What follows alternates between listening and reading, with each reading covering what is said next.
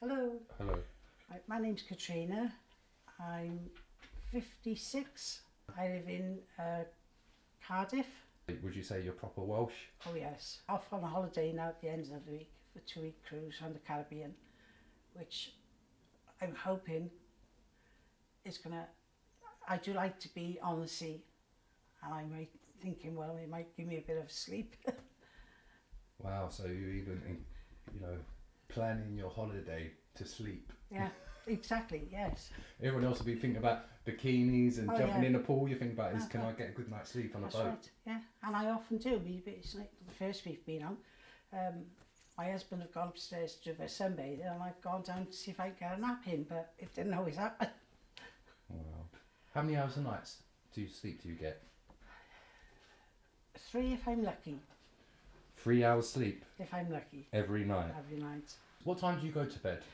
Between 10 and 30:30 of an evening. Yeah. I usually come back downstairs 20 minutes later because there's no sleep. And what's keeping you awake, do you know? No.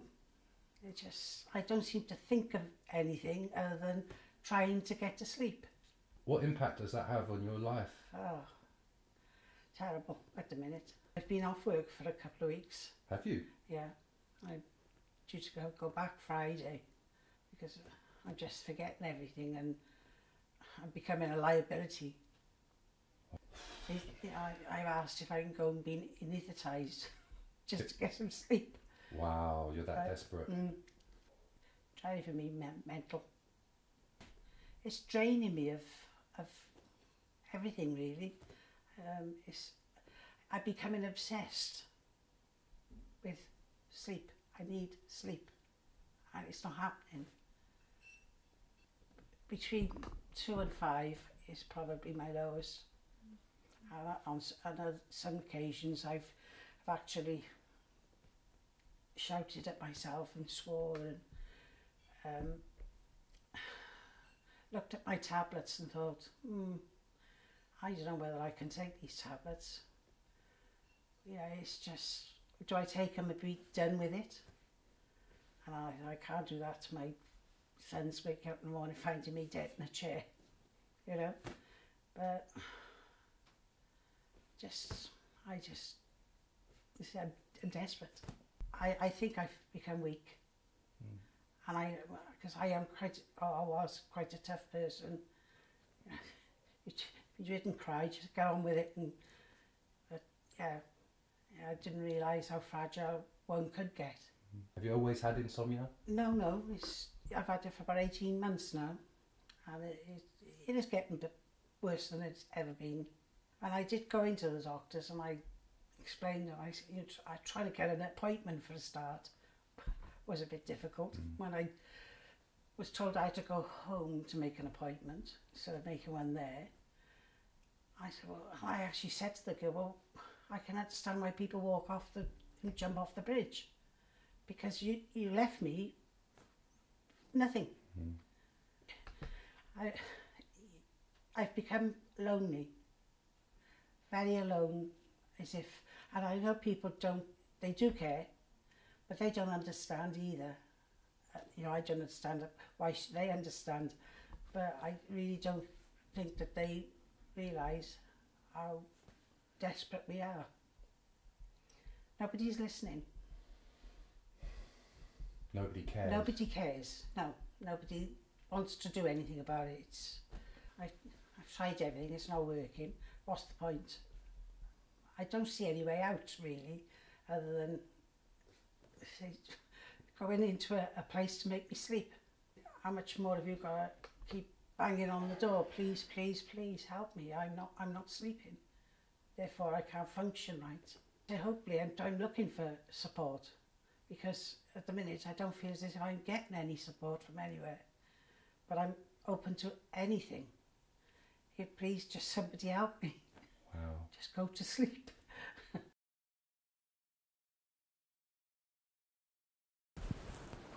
What's your name? Lucy. Hello, Lucy. And where do you live? I live in Barry. I love in a nice side of Barry, near the beach here. Yeah, no, it does look very nice. Lovely. Absolutely loves it. Just explain what jobs you do and how many hours you do. I got a contract of 15 hours in a care home and a contract of 7.5 hours in a pharmacy. So I do work late shifts generally. The pharmacy, it's good to have just a minimum amount of contract really, because I can say yes or no when I want to. So if I've had a bad night and I haven't slept at all, maybe I'll just say no. Because I just feel like if it was a morning shift and I haven't slept all night, I just feel like just getting up and just having no energy, just, you know, I just got to sort of, if I haven't slept, I'll just sort of lay there for a few hours and just relax with my eyes shut. That'll help, you know. What's it like working in the care room? What kind of people are you looking after and what illnesses do they have? There's a lot with dementia, so it can be very demanding, and there's quite a few in nursing beds. So, I just want to ask, like, how do you deal with a patient with dementia when you haven't slept? Because you've demented yourself. Exactly. It's okay. I'm pretty laid back, pretty mellow, and I don't know. It's just my nature, I suppose. I can just deal with it. How many hours sleep per night do you get? Ranges between 2 and 4, but sometimes not at all. Wow. None. I won't have any Sleep at all? no sleep at all. No. And how long has this been going on? It's got worse over the years since I got a bit older, but it's always been the same. How do you cope in life on 2 to no hours sleep? You just sort of keep going, and you know, you just get on with it. And I'm in a choir, and we raise lots of money for 10 of us, and it's nice and relaxing, and you know, it's good therapy. What do you do when you don't sleep at night? So if you go to bed, Half about. No, just up and down the stairs, trying to drink some hot milk and things like that to try and relax you. But sometimes it helps, sometimes it don't. You know. So have you ever been to the doctor about your sleep? No, only when I had an operation, and I asked him then, but just prescribed me two sleeping tablets, which wasn't enough really. Probably thought I was going to get addicted or something, but I told him I'd use them wisely, but no, just kept to the 2. How does not sleeping impact your life, truthfully? It can affect your health a little bit. I do have a lot of stomach problems, and I believe that's all linked to it. But I haven't got much of a social life. No, not out. Just I go to the choir, and we have a few gigs with that. And I'm not one for going out drinking, you know, in the nights. And I can't drink because that's no good. It can knock you out straight away. But then within an hour, you're wide awake and you won't get any sleep with drink. I find drink worse. You don't use anything at all apart from a bit of honey. Milk and honey. That's it really. Okay. Just nothing at all. I do go to church at times. And I do find, you know, meditating in prayer is quite good. And you meditate then? I feel like sometimes I can meditate in, you know, prayer is like a form of meditation, and you know, that can help. What's it like for your partner? Or sleeplessness? Does it irritate him? Is he helpful, mindful? Yeah, he's always helpful. I think probably there's going to be days I can be a bit more, you know, agitated and ratty, but I don't think I take it out on him at all. So who do you take it out on? Nobody really. Nobody. I'm just me. I'm just mellow. I think if I am feeling, I tend to go inside myself and just, you know, just come and sit near the sea and go for a cycle ride or something. I do, you know, cycle at times for, you know, relaxation and you know, to try and relieve the stress and things. Yeah. Do you feel that your sleeplessness causes you any other health issues at all? Obviously headaches. Do you get headaches? Yeah, I get the odd headaches, but then everyone else do, I suppose, don't they? Everyone don't, Lucy. How does it make you feel not being able to sleep like a normal person? Now, tell me truthfully. Well, it just makes you feel, apart from just feeling tired and weak, and it can just, you know, it can make you feel quite depressed, and, you know, just. Has it ever made you feel suicidal? Oh yeah, at times, yeah, definitely. Yeah, I mean, you know, there's nights if you can't sleep at all, you just don't know what to do with yourself. You know, you're just laying there wide awake, and you just know you're going to be like it all night, and you just think, gosh, you know, I just want to go to sleep.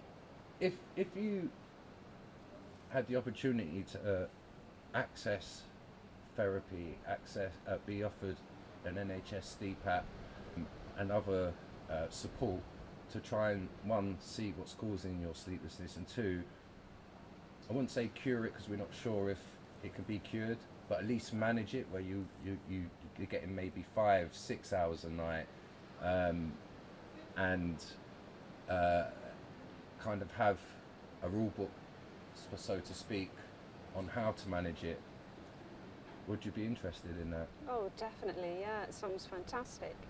That would be brilliant, you know, and anything that can help me as well as others would be brilliant. And if it really worked, how would it change your life if you could sleep more? I think it just would, because you know, it's like it don't seem to go away much and have holidays and things like that, because you know, that's just doing that can just exhaust you in itself. And if I'm not, you know, anywhere else apart from my own bedroom, then I'm twice as bad. You know, I won't sleep at all. Literally, no sleep at all. Yeah. I don't know why I'm like that. It's just being in different surroundings. So maybe if that can help with things like that, just, you know, have more holidays and go away more. Improve your quality of life. Yeah, basically, yeah, which yeah. is That's really right. important. Yeah, yeah, yeah.